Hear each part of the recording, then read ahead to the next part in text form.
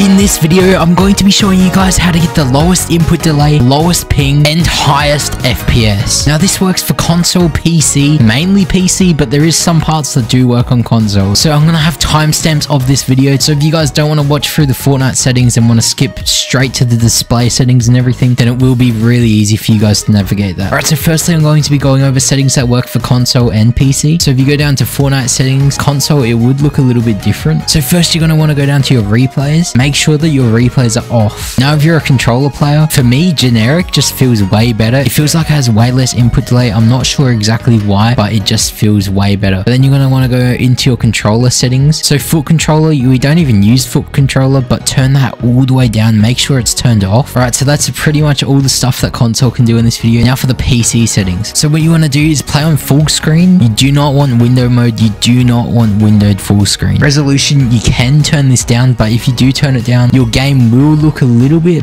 buggier, but you will get so much higher FPS if you do turn this down. Now, frame limit, if your computer's good, then you do want to have a 1 above what your hertz is on your monitor. So I've only got a 144 hertz monitor, which means I can only see 144 frames, so I play on 160 FPS. Rendering mode, you definitely want performance mode on. 3D resolution, it really depends how good your computer is, but if you turn this all the way down, this is 3%. What? There's no way. How do people play like this? Let's turn it down to 1%. Yo, what is this? So I'd probably recommend like at least 50% so you can at least see weapons and stuff. Anything 50% and higher does look decent. On my old computer, I used to play at about 94 to 96. You can notice a slight difference, but not too much, and it does keep your FPS really good. Now, you're going to want to have view distance on near. Textures have those on low. Meshes have those on low. And that's pretty much it for all the in-game settings. Okay, so now you're going to want to launch your Epic Games and then click on these 3 little dots right here. Go to options and make sure that if you do not play with Save the World, do not have this ticked. High resolution textures, you do not want that ticked unless you do play on high resolution textures, which why you're watching this video if you do. DirectX 12 shaders,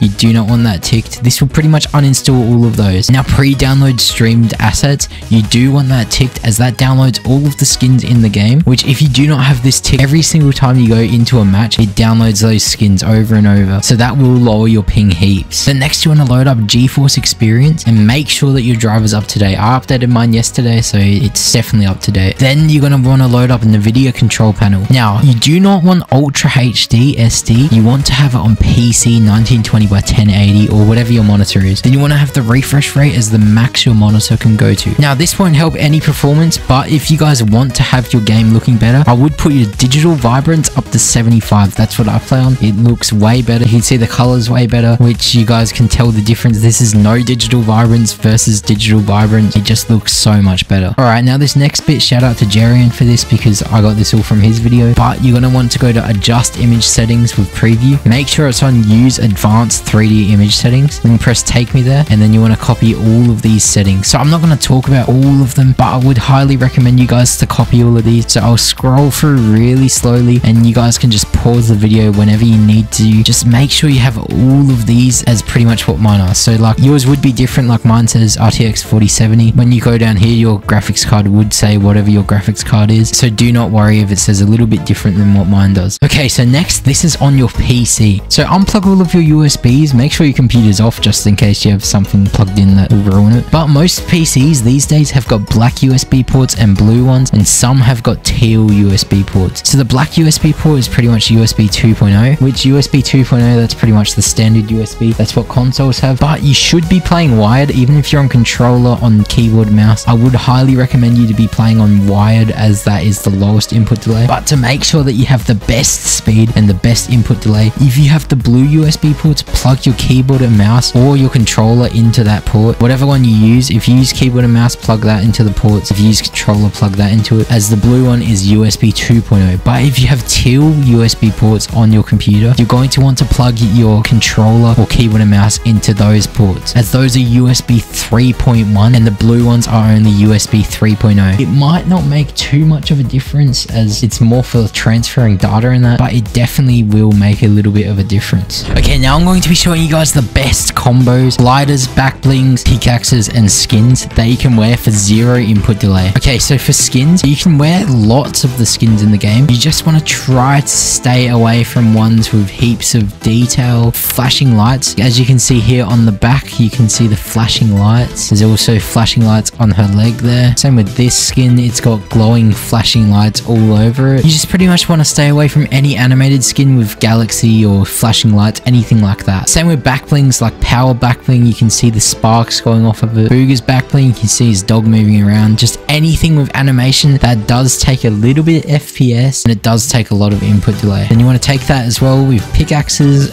like Candy Axe, that's a pretty bad one, there's lights all over it. Star Wand, that's got the contrail and stars glowing around it. Best pickaxes to use are the Throwback Axe, Icebreaker, and ones like Golf Club and stuff like that. Gliders don't really matter too much as you don't see them too much, but gliders like this, it does have a little bit of animation. You just want to stick to the most basic gliders that you can find. And if you followed all the steps in this video, you should have the highest FPS that you can get, the lowest input delay, and you should have the lowest ping. But anyway, thank you guys for watching this short video. I hope you guys enjoyed. I hope this video helped at least most of you guys out. But yeah, anyway, thank you guys for watching, and I'll see you in the next one.